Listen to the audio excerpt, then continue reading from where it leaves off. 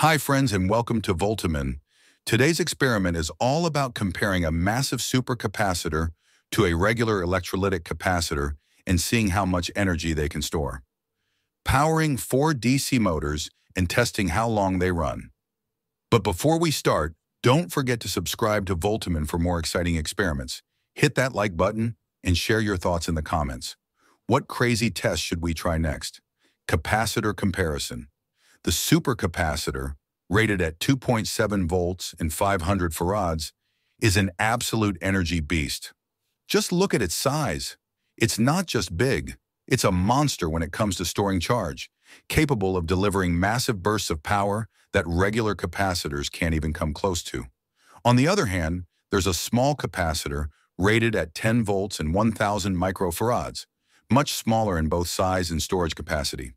To grasp just how insane this difference is, imagine this. 1 farad equals 1 million microfarads, so 500 farads equals 500 million microfarads.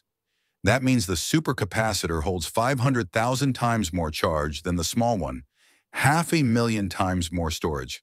That's like comparing a swimming pool to a tiny cup of water.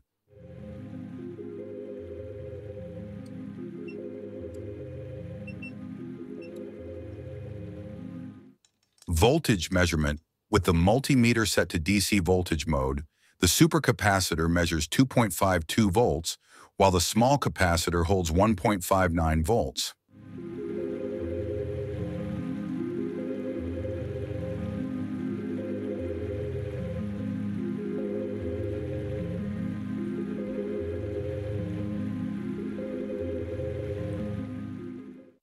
Setting up the motors.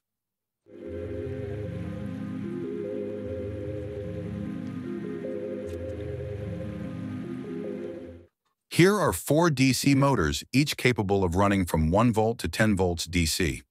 They're fixed to the wooden board, wired in parallel, and connected to the supercapacitor.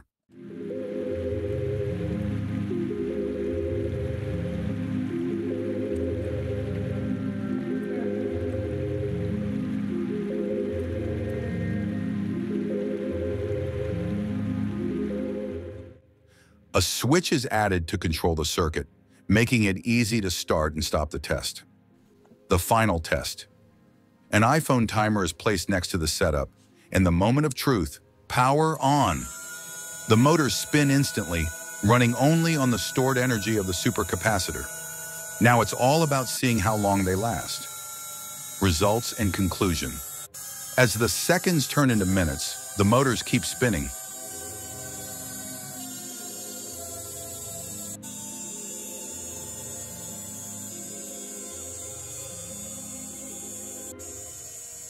Finally, after an incredible 14 minutes, the motors slow down significantly.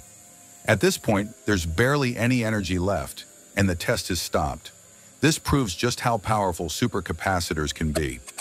Unlike regular capacitors, they can store and release largely, making them perfect for high-power applications. Enjoyed this experiment? Show some love by hitting the like button. Subscribe to Voltamin for more awesome electronic experiments, and drop a comment on what tests you'd love to see next. Thanks for watching, and see you in the next experiment.